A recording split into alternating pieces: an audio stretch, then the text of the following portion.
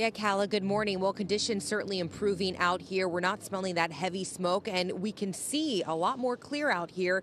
Couldn't say that the last couple days, but certainly we can tell firsthand that the conditions are improving. But we're not in the clear yet, and that means some activities, some events happening throughout the weekend may be postponed or canceled, but it's really just going to depend on if the conditions continue to improve or they could get worse, but we're keeping a close eye on it and just seeing if any of those high-profile events like the Belmont Stakes, the Governor's Ball, they will still go on.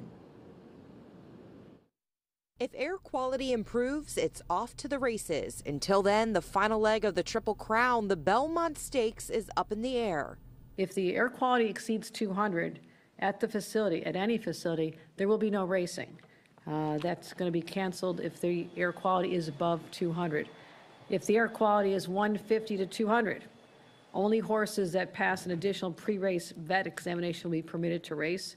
And we're closely monitoring this because this is a national phenomenon. People come from all over the country. It's huge for the local economy. Smoky skies also impacting the highly anticipated Governor's Ball, but it's likely it will start on time. The festival tweeted gates will open at 11:45 this morning as planned.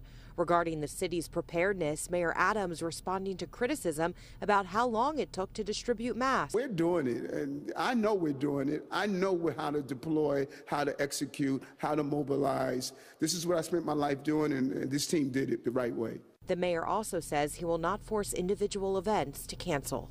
If we ever reach a point, as we have shown, if we reach a point where you have to shut down things, we're willing to do so. The precedent is already there. We're not at that point. We're at the point where each entity will make their determination based on the sound recommendation by the Department of Health and Mental.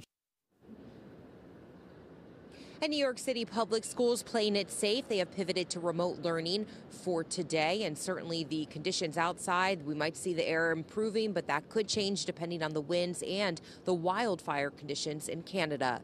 Live in Long Island City, I'm Rebecca Solomon.